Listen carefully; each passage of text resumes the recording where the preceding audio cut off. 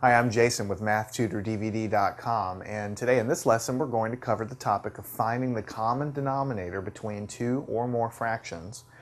And it's just a very important topic that you'll be using pretty much from here on out. No matter what math class you're in, you're always going to be dealing with fractions.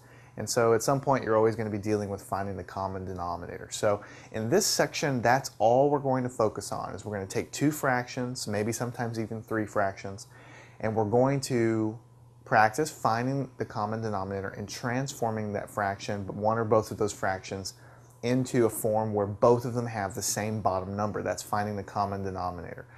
Now, the reason you do that is because in a few minutes, when we get over into the next section and the one after that, when we begin to add and subtract fractions, I'll give you a little preview here. When you add or subtract fractions, the denominator of those two fractions must be the same. In other words, you must have a common denominator, which just means the bottom number has to be the same in those fractions before you even can add them or subtract them. So it's kind of like a first step you have to get and you have to master before you can ever pretend to add fractions to get the right answer.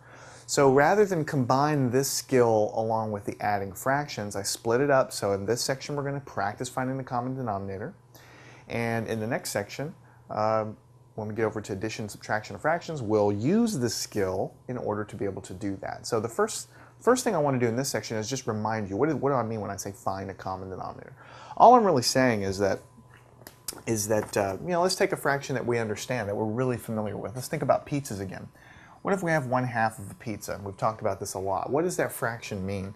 It means if I take a pizza, which is right here in front of us, and I divide it into two pieces. That's what the bottom number means. So I'm going to cut it only into two pieces. But I don't have both pieces. I only have the top piece. So that means I have half of a pizza. And that's exactly what you would think about when you open a box and say, hey, give me half a pizza. That's what you would do. You would cut it in half. You'd take half the thing. But if I also looked at you and I said, hey, give me 5/10 of a pizza. Most people would be a little bit confused. Why would he want 5/10 of a pizza? What does that mean? But you would do it the same way. You would take the box, right? And you would probably cut it in half, right? And then you would cut it again in half. And then you would cut it again in half. And about this point, you would count, how many pieces do I have? 1, 2, 3, 4, 5, 6. Well, I'm going to cut it in half again. It's going to give me 8 pieces. That's 7, 8. And I'm going to cut it in half again, 9, 10. So these pieces are not equal because I'm not a great artist. But if you had a pizza slicer and you measured it out, if I cut it into 10 equal pieces, there would be 1, 2, 3, 4, 5, 6, 7, 8, 9, 10. And I only have 5 of them. So I would take this piece. It's 1, 2, 3, 4, 5. So these 5 pieces over here, I would actually take away.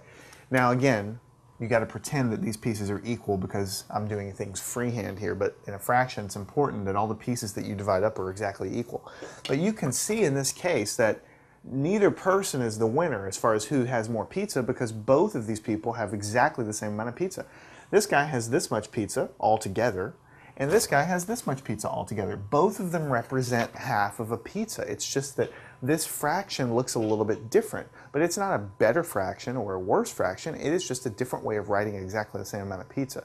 So the way that we can go back and forth between these two fractions here is basically, in other words, what I'm trying to say is these two fractions are exactly equivalent to one another. They represent exactly the same amount of pizza. And so if I gave you the fraction 5/10 and I said,